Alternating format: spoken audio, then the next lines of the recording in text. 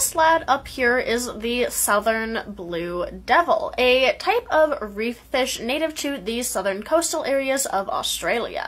Now, there are actually two other very closely related species of blue devilfish, the eastern blue devilfish and the western blue devilfish, but I like the southern one the best, and it fits with the theme the best, honestly. Now, southern blue devils are a decently large fish, reaching max about 36 centimeters or just over a foot in length.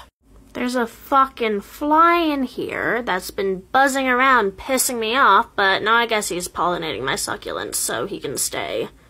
For now. Anyways, the southern blue devils are also a particularly long-lived fish, surviving up to over 60 years in captivity. The longevity makes them a very important feature in maintaining reef health. They are largely carnivorous, feeding mainly on mollusks and crustaceans and all of that, which helps maintain a healthy reef by keeping the population of those down. A couple other interesting things about them is that the male southern blue devils are the ones that take care of and guard the egg brood before the babies hatch.